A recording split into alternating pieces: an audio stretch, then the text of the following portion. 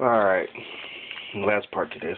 I didn't figure you guys wanted to watch me like pick out the male dubia one by one and throw them back in here, but I threw back in about, I think about 20, 25, somewhere in there. The rest of them I put over here and here, so they're all going to be feeders for my scorpions and my tea and everything. Along with the babies, or nymphs.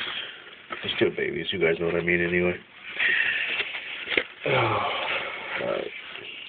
And they're good, set up just like the regular dubia, except they don't have heat on them because they really don't need it, because they're just food and not really looking for them to, you know, do too much. So just putting them in there and letting them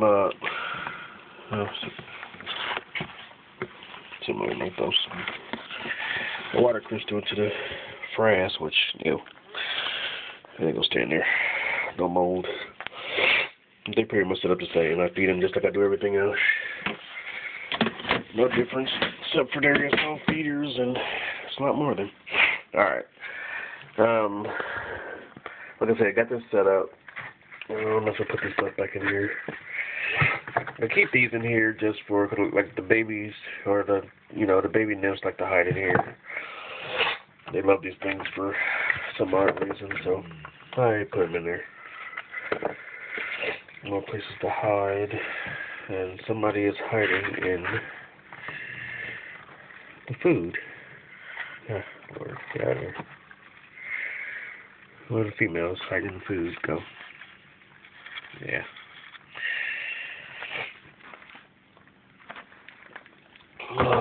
But that's basically, I mean, gave you guys some pointers and stuff like how to separate their dubia. It's a lot easier than separating histers, I can tell you that for a fact.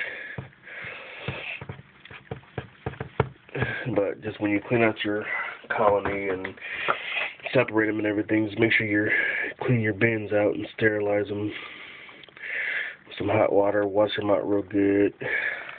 Don't use too much like just wrong chemical soap. I mean, if you want to use a little bit of soap, you only need like a couple drops, like seriously, even though you got a big bin, a couple drops of Dawn, and you know, the antibacterial Dawn, that's like the safest thing for them, period.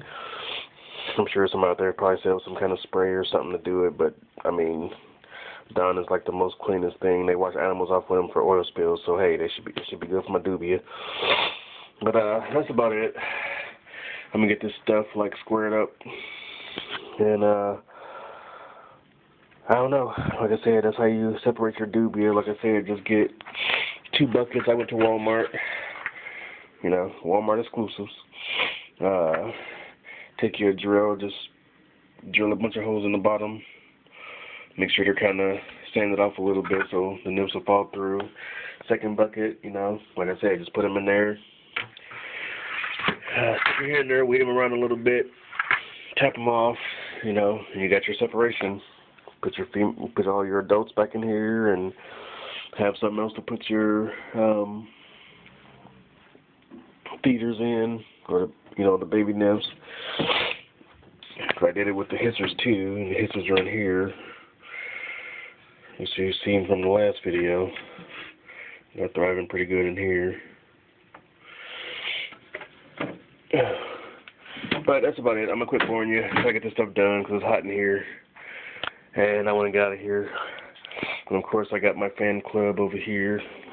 That's Baby and Hercules, my English masters. They're both just chilling in here because, oh, excuse me, I've been here working. So, but all right, you guys have a good night. Rate, subscribe, and there'll be more to come. Later.